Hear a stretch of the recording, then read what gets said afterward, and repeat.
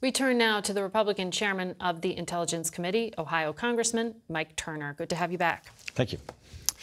Do you have any sense yet of the scale of the damage caused by the leak of this classified material by apparently this 21-year-old airman who has been arrested? Not completely, but clearly there's damage that's done. I mean, we have documents classified because we don't want them to get in the hands of our adversaries, and these have been widely circulated. So obviously these are damaging both the United States and to our allies. You know, what's troubling here is, when you look at the documents that were circulated, that without the care of its handling, these relate to actual real people. The marks on maps are real people, and they can impact people's lives, and that's certainly our concern. President Biden said when it came to the content of the messages and information, he wasn't concerned. You seem to disagree with that. Well, I can tell you President Zelensky certainly would be concerned, and so would our other allies. Whenever we're trusted with information, when we're working in partnership with someone, our intelligence gathering, our intelligence information, if it is released, can represent a vulnerability to them. So obviously it's an issue that's troubling and that needs to be addressed. In the outcome for the Ukraine conflict, though, it's early enough, and these are static documents, meaning they're pictures of a exact period of time, and mitigation can happen, people can change their strategies, and that can change the outcome. I asked this question to Senator Kelly about the concern of Ukraine running through its ammunition stocks too quickly.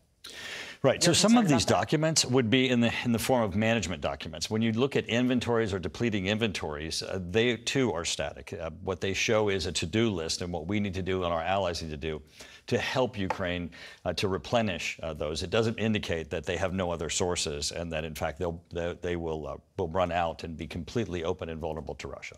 Okay. So not necessarily, it would be a leap to say Russia will have air dominance on this date because they run out of this thing. On the leak itself, the individual who is accused here, Mr. Teixeira, there's video that's circulated of him saying racist things, shooting guns, anti-Semitic things. He's apparently posted these things on social media, and they were there undetected for a long period of time. What part of this needs to change? Because clearly the protocols failed. Right, absolutely. And if you look at the actual complaint and affidavit that was filed when he was arraigned, you have the also admission from the Department of Defense that they are able to track his movements. So clearly he was having access to documents that he should not have had access to, and someone should have been paying attention, tapping him on the shoulder and ending that access. But in this instance, as you just indicated, through life patterns, there were clearly signals that he might be a likely leaker of information in the future. And then also the access that he was having to this information should have been cut off. He should have never been having access to this level of classified information that could hurt the United States. But he was working basically in tech support. It wasn't necessarily analyzing this information. Right. He had no reason. There was no need to know for him of the information that he was accessing. And the Department of Defense admits in the affidavit that they had the ability to track him. That's going to be the questions my committee is going to be having. So we're going to be having hearings on this. And what we need to do, and from the 9/11 Commission, we learned that we needed to more widely disseminate classified information so that people had actionable intelligence that they could piece together puzzles. Clearly, we've gone too far, and where we have an instance where someone in Massachusetts who's looking at documents with respect to war plans in Ukraine, and the Department of Defense knows, and that's what our committee is going to be looking at, is how do we make certain that we make changes. So to make those changes, I want to ask you to clarify this, because there are some conservatives saying things like Tucker Carlson has, your colleague Marjorie Taylor Greene, in defense of this individual, this 21-year-old man. She called him essentially heroic, white, male, Christian, anti-war, an enemy to the Biden regime. She said he told the truth about troops being on the ground in Ukraine and a lot more. Well, first off, let's be clear. There are no U.S. troops on the ground in Ukraine other than troops that are normally at an embassy protecting the embassy. We do not have boots on the ground. We do not have troops on the ground. So it's absolutely incorrect assumption from the documents that this individual leaked. The other aspect is he's guilty of if he's brought through this process and he's found guilty, it will be of espionage. It's of being a traitor to your country. That's not someone who to look up to.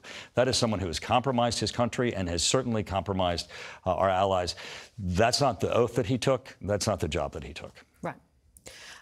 You are in the Gang of Eight, that small group of lawmakers that gets access to some of the most classified information, including the documents that were found at the residence of President Biden, President Trump, and former Vice President Pence. Have you looked at the documents, and are your questions answered? Right. No, so the Department of Justice has not been forthcoming in this, and they've been somewhat disingenuous, and certainly both the House and the Senate are going to have to address this. One, the documents that were delivered to Congress are not complete. And secondly, they don't identify whose documents they were, whether they came from the trove of Biden's behind the Corvette, or whether they came from Mar-a-Lago.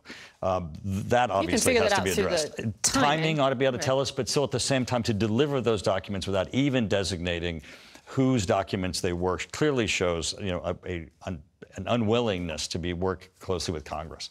And this also, it's incomplete. I can tell you this, in the reviews that we've had so far of indexes that do include the documents, there's no nuclear codes here. There's no one had anything that was of extreme imminent threat to the United States. Have you seen everything? We've seen the index of them. Okay. We've gotten some of the documents delivered to us.